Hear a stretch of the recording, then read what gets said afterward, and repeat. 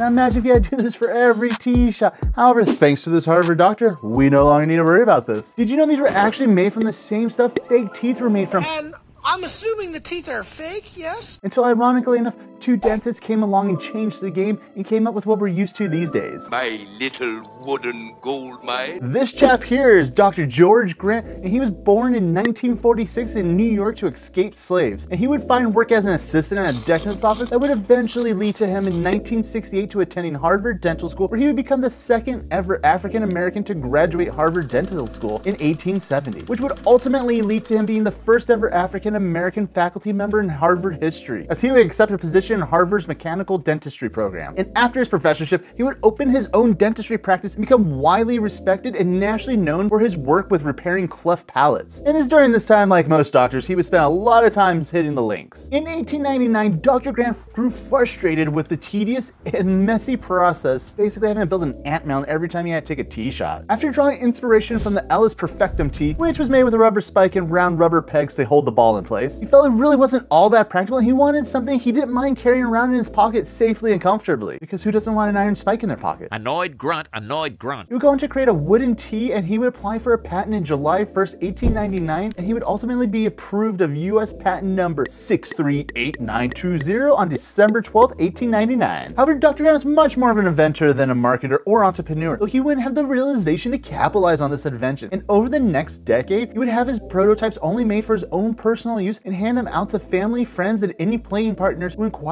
about them. Then on August 21st, 1910, Dr. Grant would pass away of liver disease, and the invention would die with him. Until 10 years later, in the 1920s, when another dentist who didn't particularly enjoy making those messy little ant mounds for his tea shot would start using gutta perch for his golf tees, which evidently was the same material that they used to make fake teeth and golf balls in the 19th century. Sounds great. Dr. William Lowe of New Jersey realized that these teas were much too brittle to use, so he would switch to using white birch for his teas, and this would lead to the invention of the Ready Tea. Another amazing invention I need to tell you guys about, DIRBIE's merino golf polos. They're made from natural merino wool, which helps you maintain a consistent body temperature. So if you're ever out there and you're too cold, they warm you up. If it's too warm out, they cool you down. They're super breathable and anti-odor, as merino wool transports moisture away from your skin and releases it into the atmosphere. And customers say, all right, forget what they want me to read here, guys. Let me tell you, they sent me this shirt for free, and it's truthfully, it has to be one of the most amazing shirts I've ever felt. Sorry if I'm messing with the mic there. It has the same feel as your favorite worn-in gym or band shirt,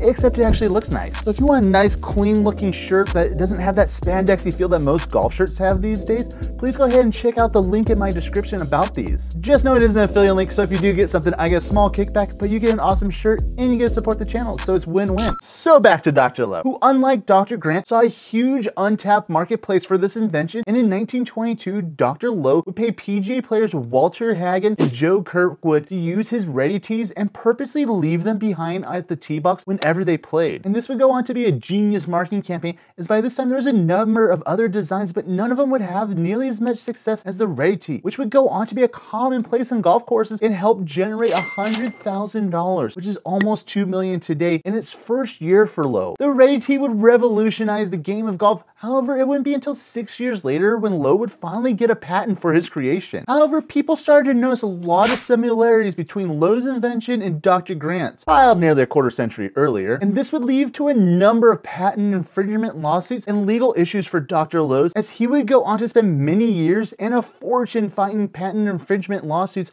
up until his death in 1954 at the age of 91. And in 1991, the United States Golf Association would officially recognize Dr. Grant as the original inventor of the wooden tee. If you would like to learn more about another turn of the century Harvard-educated doctor with ties to the game of golf, please feel free to check out this video here. See ya.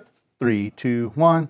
Mechanical dentistry program. Charlie. All right, now let's go. Cat. Kitty cat. Two dentists came along and changed. Cat. I'm trying to do something here. Cat, what are you doing? Bah.